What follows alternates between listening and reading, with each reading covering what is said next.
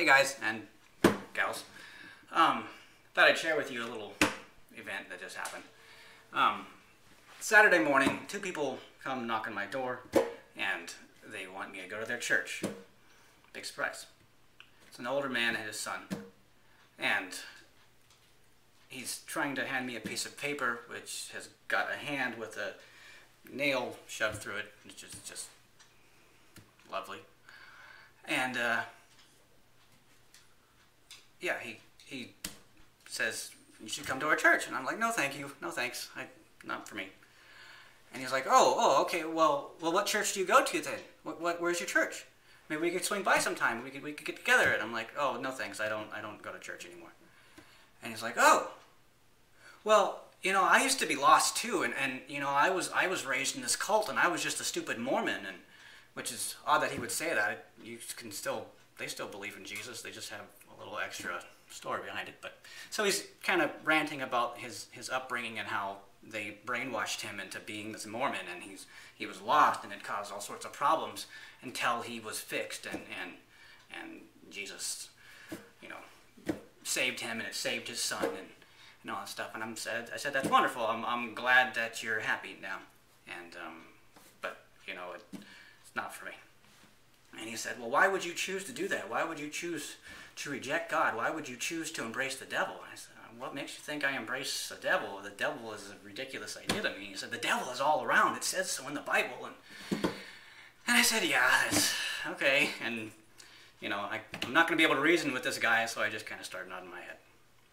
Which still bugs me that I do that. I don't want to fight, but these guys are going to be unreasonable, and they're going to go door to door, and they're going to spread this shit like a virus.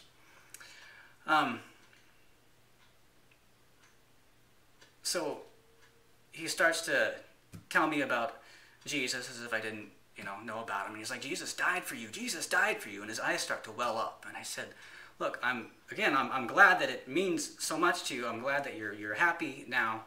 And I can see that it means a lot to you emotionally." And he got mad.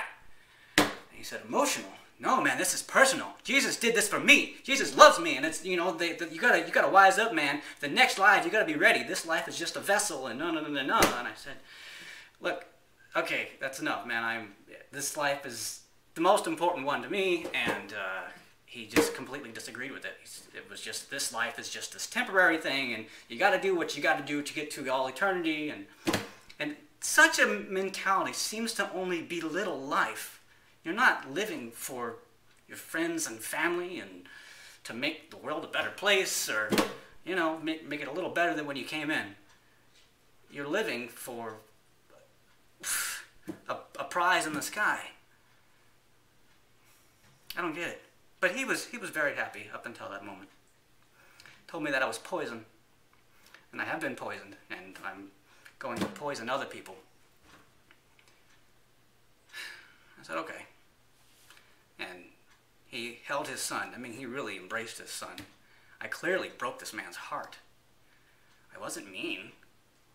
And he tried to get me to take the piece of paper anyway. I said, "Look, no offense, but it's a waste of paper to give that to me. He could recycle it. He could give it to somebody else who would actually go. He could wipe his freaking ass with it, and it would still be more useful than giving it to me, because it's going to go straight in the trash." But that's what happened today. See? I'm back.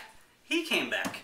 I had an appointment to go to some hours after he came here, and I go to leave the door, backpack in hand, and they are approaching the door. He, his son, and I think 3 other people, a total of 5 people. And he is like almost in tears, and they are, that crazy church smile that goes on. Fuck, man, it was intimidating. They were wanting to pray for me. I said, "I appreciate the sentiment, but I don't need your prayers. Go ahead and do it, but I got places to go, and I'm, trying to get out of there." And they blocked me. And I got scared, because I think these people are nuts. I didn't know what to say. I just kind of sat there and I listened to them. And they told me how I was in great peril, how I risked damnation for all eternity, and how I'm dangerous. I have no moral compass. What's to stop me? And what's to stop you from raping and murdering and all this stuff? Disgusting.